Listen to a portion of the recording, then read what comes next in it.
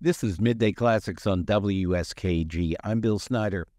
The Binghamton Chapter of the American Guild of Organists is presenting organist Joseph Maxwell Ossei-Little in a performance on Saturday, November 11th at 2 p.m. in the United Presbyterian Church, 42 Chenango Street in Binghamton. Joseph, what's on the program?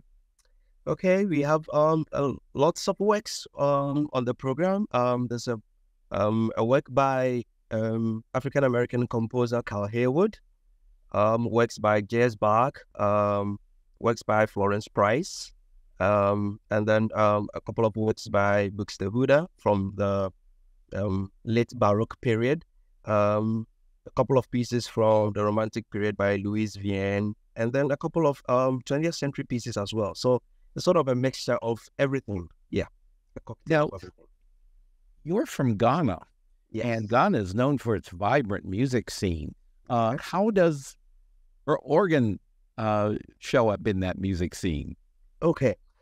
Ghana is, as you said, has a very vibrant music culture, especially when it comes to church and singing. And there are lots of choral groups in Ghana who are hosting concerts and programs, workshops, so many things happening on the choral music scene and generally on the music scene in Ghana.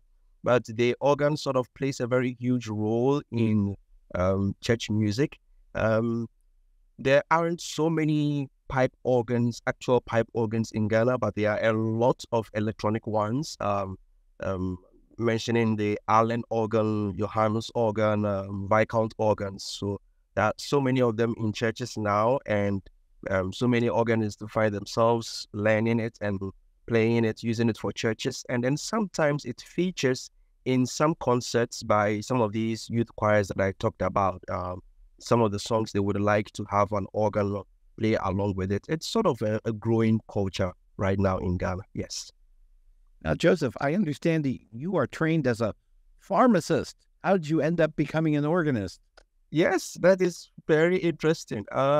So I trained as a pharmacist in the university for my undergraduate.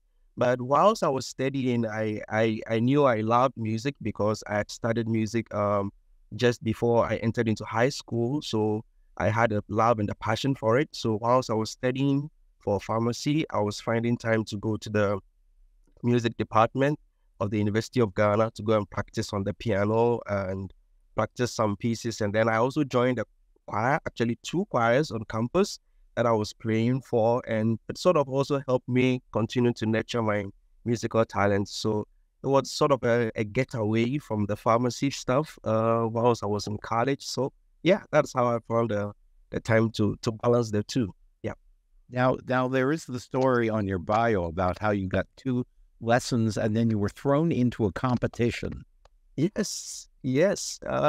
So my very first few lessons came from my older brother, and it was just lessons on how to recognize the notes on the staff and how to find your way around the keyboard. And then there was this competition that our school was eligible for, but unfortunately my older brother had completed school at that time, so he couldn't stand for the competition. So I had to go in his place. And then, yeah, there was a singing competition that we had to sight read some pieces of music and test our general musical knowledge. And then I placed 4th out of 16 candidates. So I realized that I have the niche for music, and then I decided to pursue that, yeah, as part of my studies in science.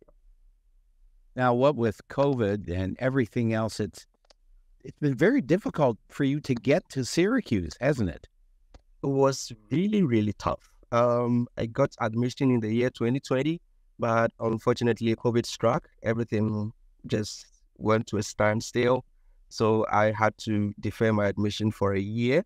I tried applying for the visa at the embassy. I went for the interview. I was denied. I tried again for the second time. I was denied. So I had to, postpone my admission to another year again. So I had to defer twice.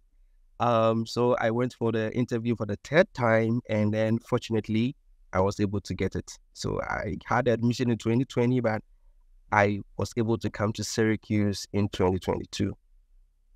Now, violinists always carry their violins with them. Singers always carry their instrument with them, but you have to get to know the organ that you're performing on. How long does it take you to become acquainted with a new organ? Okay, so a new organ, that would take me a couple of hours, maybe some 5-6 hours on an organ, to sort of find my way around how my pieces would fit in. Every organ has its own layout, different stops and stuff like that. So you would want to check out how your piece is going to sound, whether the instrument is really going to bring out the beauty in that piece. So if I should get about 5 to 6 hours on the organ, that should be okay for me to find my way around, sort of get adjusted, and then, get sorted. Yep. Well, in this case, the organ is the organ at United Presbyterian Church at 42 Chenango Street in Binghamton.